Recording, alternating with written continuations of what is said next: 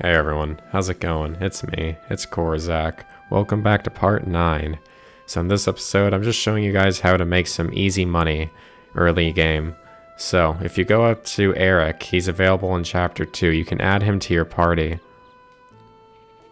So I don't have the skill points necessary for it right now, but what he'll do is he'll make bombs. So these guys right here, they're actually very useful for progressing through floors early on with Monica, because her sword isn't very effective against certain enemies that you have to take out in the early game. But aside from that, these things sell for a lot of money.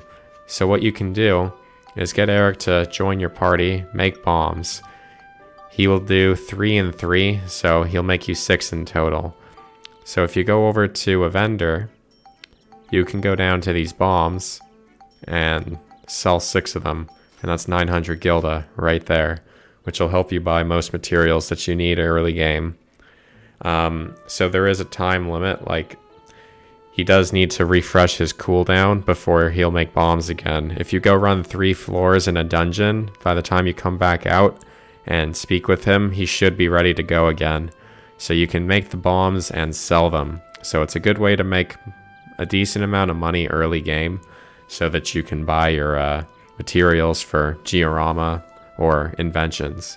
So hopefully this helped. I'd like to thank you all for watching, and we'll see you in the next one. Bye.